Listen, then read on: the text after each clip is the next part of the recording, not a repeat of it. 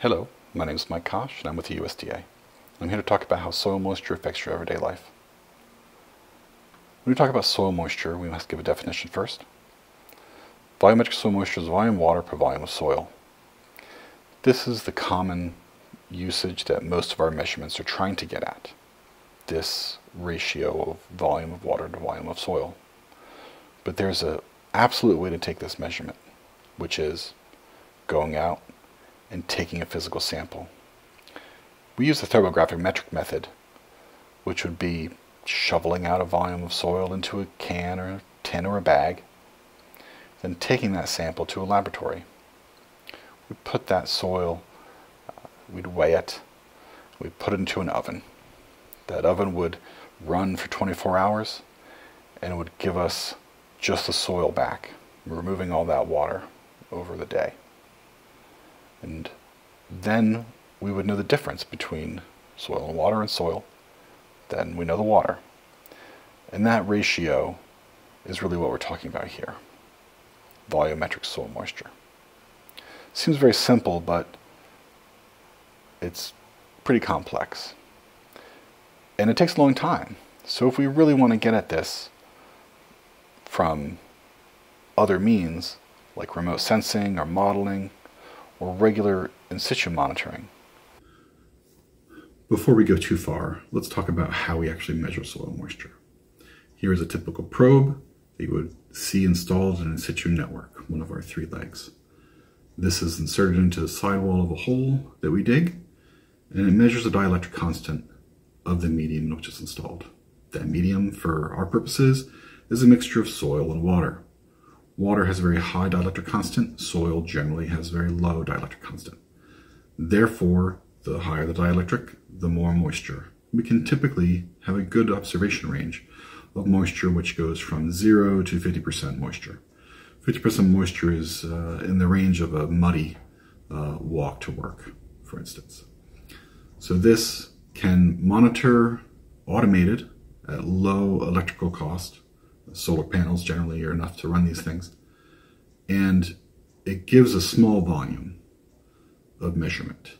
And we hope that this installation provides a good reference point to the large area around it. So when we talk about soil moisture stations in situ, in place, this is really what we're referring to, something along these lines as an example. Now you know how it's monitored via in situ. But we have other ways of measuring it, including remote sensing from aircraft and satellites. Or if we have a lot of other information, we can model. And that really comes from trying to get at the entire water cycle. But why do we need to measure soil moisture anyway? Soil moisture is a valuable parameter for a variety of uses, including agricultural management, where we would use water, soil moisture estimates to help us irrigate effectively. We don't want to over-irrigate, we don't want to under-irrigate, we don't want to have a drought.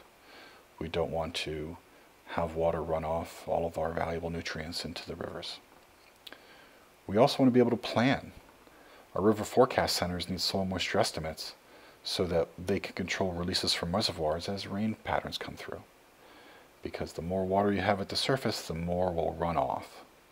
And this is used in a variety of conditions for basin management. It's also used for assessing the risk of wildfires. Knowing the amount of soil moisture available at the surface basically tells you how much water you have in the plants. And then you know what kind of fuel load you have. And knowing the fuel load can tell you your risk for wildfires and forest fires. These things are all affected by soil moisture in their largest scheme of things. But we all start with a simple measurement. We need to know what is the soil moisture.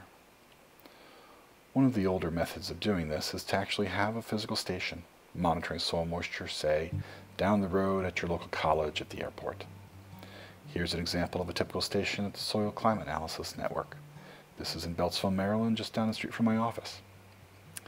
This station has been providing data for about 20 years, which is a valuable record of data that will both inform climate decisions and modeling development, as well as providing just simple reference for any of the research going on at this experimental station.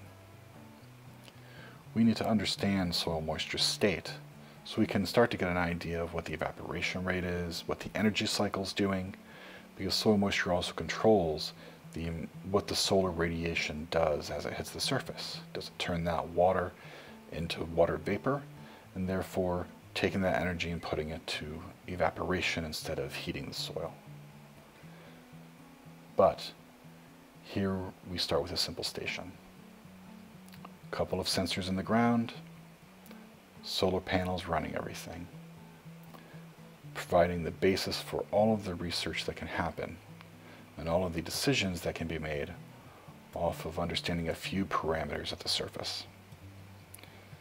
We're now going to talk about how networks like this across the nation could be coordinated together to better understand the water cycle, energy cycle, and carbon cycles of the U.S.